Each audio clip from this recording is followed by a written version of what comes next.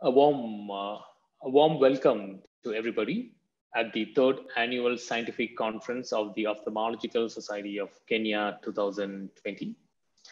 And I thank all the organizers for giving me the opportunity to be presenting here.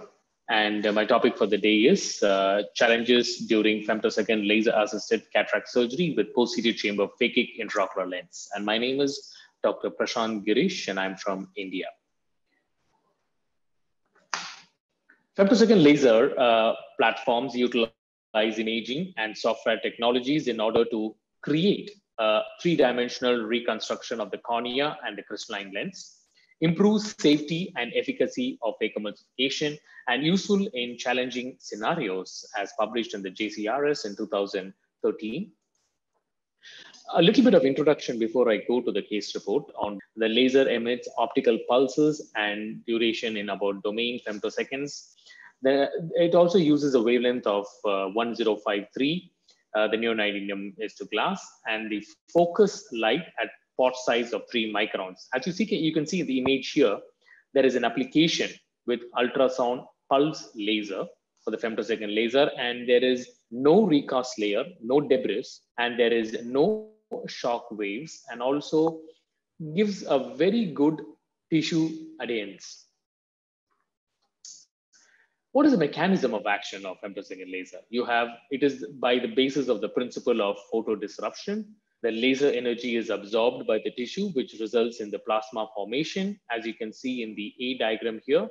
And then the expansion of the plasma creates cavitation bubbles, which separates the plane, as you can see in the image C, how the separation takes place by the small cavitation bubbles emitted by the femtosecond laser.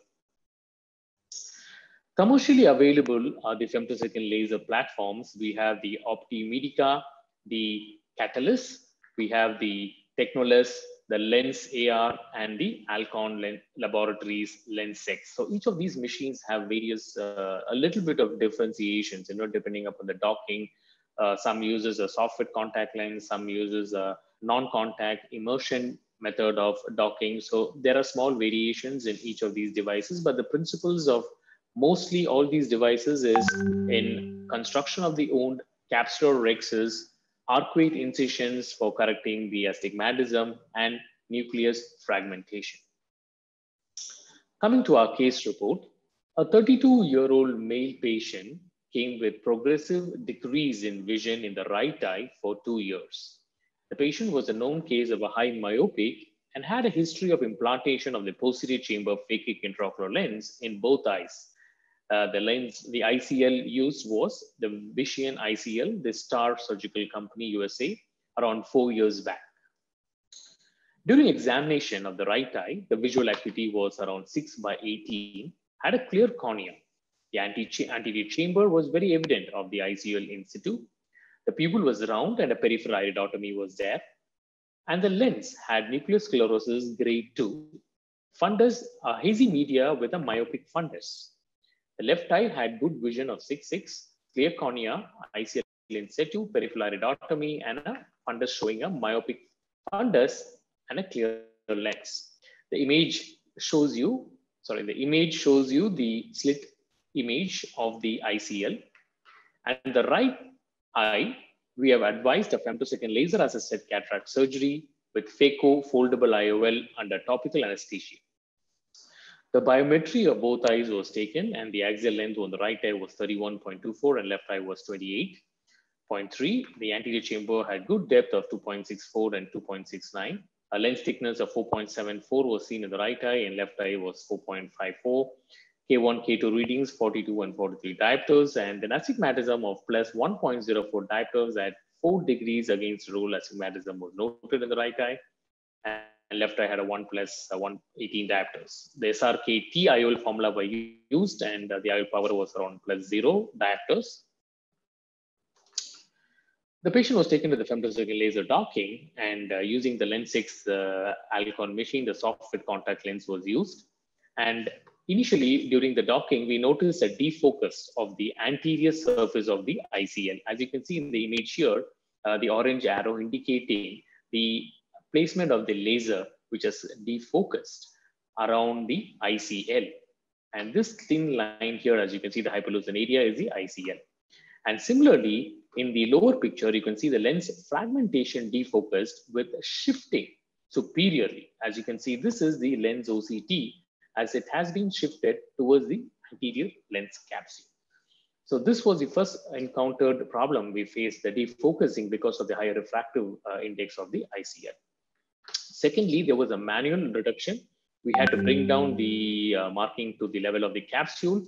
And this is the ICL, as you can see here. And we also reduced the delta to around 250 microns compared to the default of 300 microns. And we put a 4.9 millimeter size of capsular rhexis. And this is the second image where you can see the lens centration was done and brought down to a normal position. We also made sure we created around 800 to 1000 microns away from the anterior and the posterior capsule. This was the 2.8 millimeter planar primary corneal incision which is made. And the lens chopping pattern was around 5.1 millimeter of diameter, fragmentation of 2 chops, and a 2-cylinder pattern was seen in the central area. The femtosecond laser was initiated, and you can see the intralenticular bubbles which have been coming out.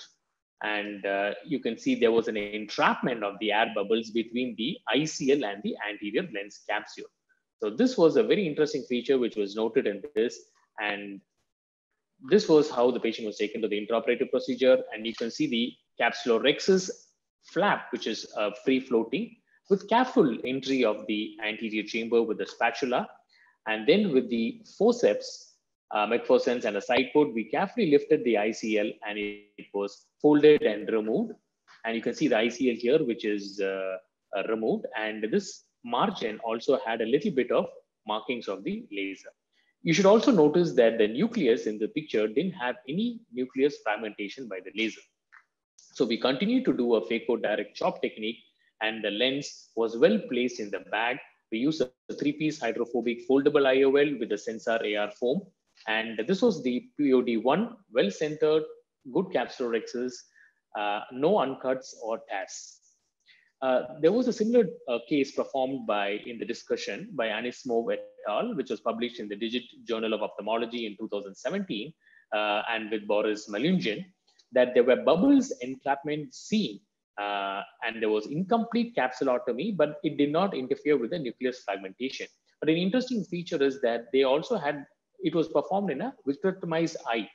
So they had silicon air bubbles floating in the anterior chamber, probably could be the cause of uncut capsulotomy. Flags difficult to perform nucleus fragmentation. There is an accumulation of gas bubbles, capsulotomy, free floating was seen. The errors are likelihood to be focused on the refractive index of the optical material, and modifications altering the capsulotomy, tissue height, and increasing the vertical spot spacing could help to reduce the bubble formation. Safety margins were 1000 microns, which we had kept separating the posterior and anterior capsule. The default of the regular ones would be around 600 to 800 microns.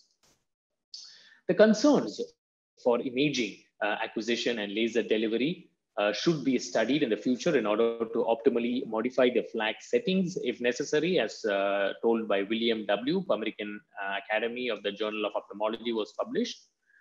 And the conclusion, why is the case situation being presented? I mean, we wanted to highlight about the bubble entrapment seen under the ICL lead to difficulties in the completion of the nucleus assembly.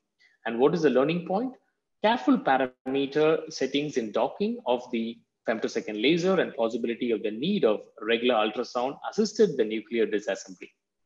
And last but never the least, to conclude, I would like to say patients must be informed about the possibility and the need for regular ultrasound nuclear disassembly. Thank you.